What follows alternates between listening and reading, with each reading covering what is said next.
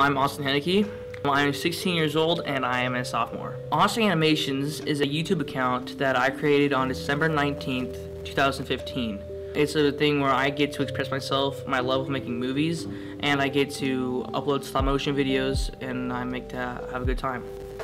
It usually takes for a scene about 30 to 45 minutes just to set up the actual set or the background that I need to make, and then it depends how big the set is, and it depends how long I actually need to film. So on average, I would say about 6 to 7 hours of raw footage filming, and then I'd say about 1 to 2 hours of editing. I try to embody the different Batman characters over the entire genre over the years, and then I try to make my own personal spin on it that involves the seriousness and tone that was Batman, but also with a hint of comedy in it. I do have voice actors voice act for me, that's my YouTube friends, and I do voice act for other people, but no, I've never personally animated with someone else or for someone else. My highest grossing video is the Lego Batman parody video, which has 8,700 views.